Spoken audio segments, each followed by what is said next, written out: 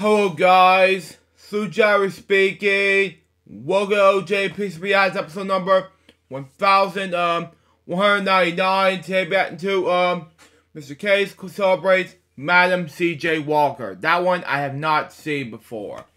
We had this begin in 5, 4, 3, 2, 1, go.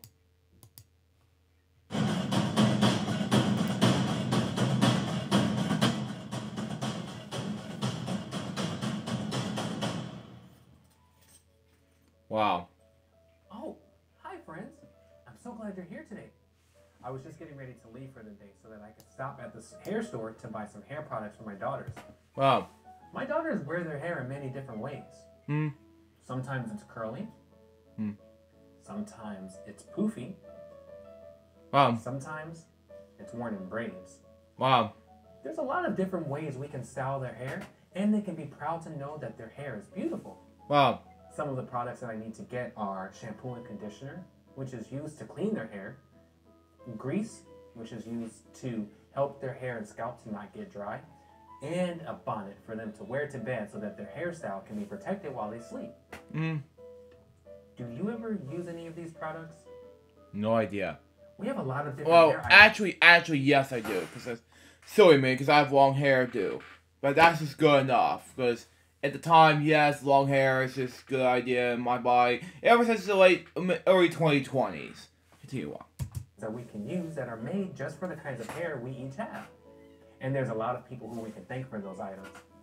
Oh, hey, say, how about before I leave, I tell you about one of them? Let's look at the vision board. Okay.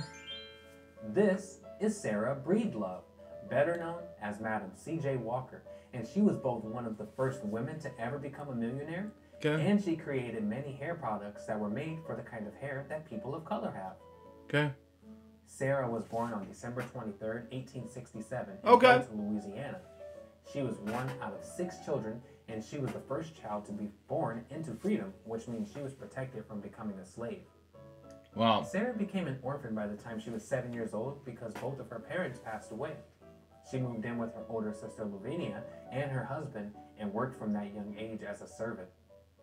And Sarah only had 3 months of education, which she received during Sunday school at church. Throughout her life, Sarah had one daughter named Alelia from her first marriage, and she married 3 times in total. Her third marriage in 1906 was to Charles Joseph Walker, and that is where she became known as Madam CJ Walker.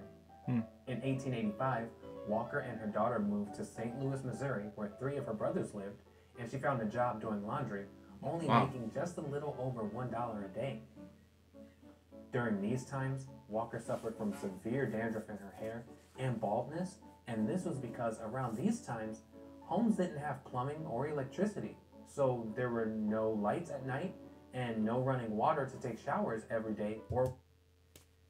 Wow. Wow. Okay.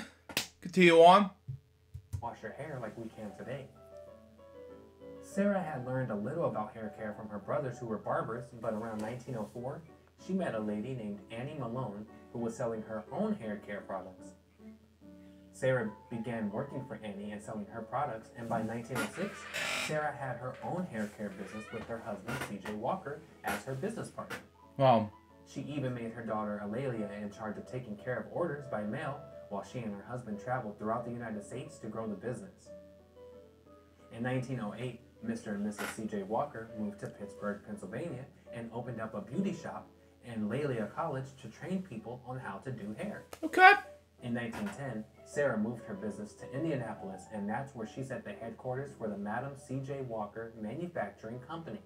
Okay. In Indianapolis, Sarah built her home and a factory, as well as a hair salon and a beauty school so that she can train her employees, and she even added a laboratory to help with research to develop new hair products. Okay. Sarah's main focus was to help your hair grow and condition your scalp by using her products. Okay. She employed all women to be sales agents and show how the products work, and by 1917, she had given jobs to over 20,000 women.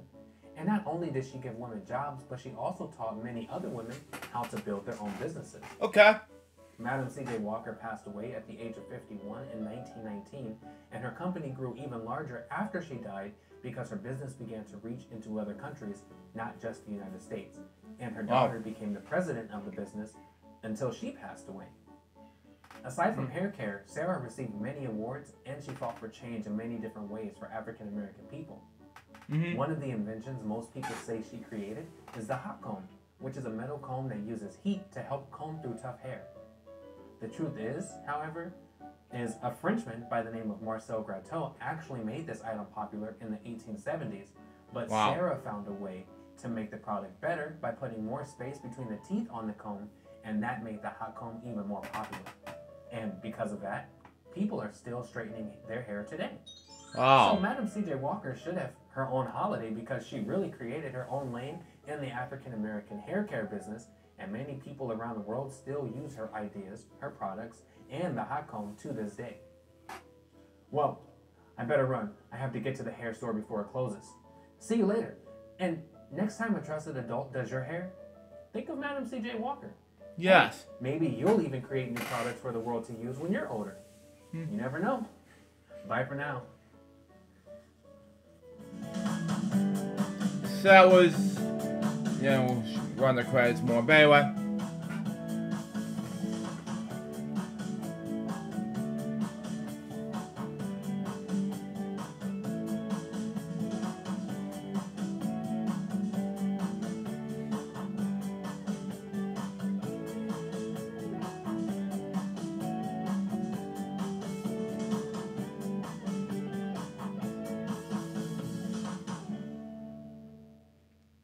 So that was Mr. K Celebrates Madam C.J. Walker, episode 10. What did I say about this episode? It was amazing. So far, this episode was a success. That was LJPCBM episode number 1199. Hope you enjoy it. Stay tuned for the next one. It's going to be episode 1200, which is going to be about Mr. K Celebrates Black History, episode 11. Until next time, this is Joseph episode baby. Good more episodes coming soon. Till it's out. See ya.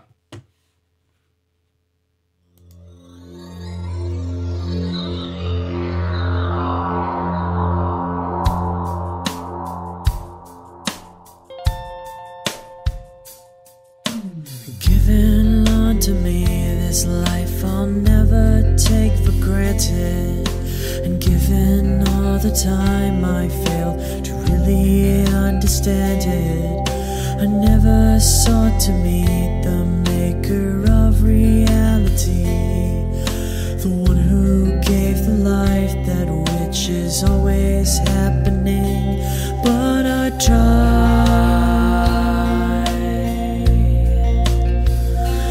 all the time.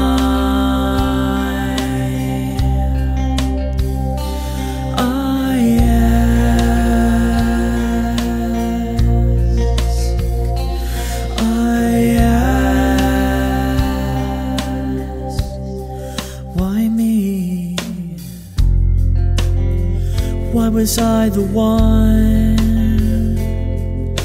to see things as I do under the moonlight and the sun?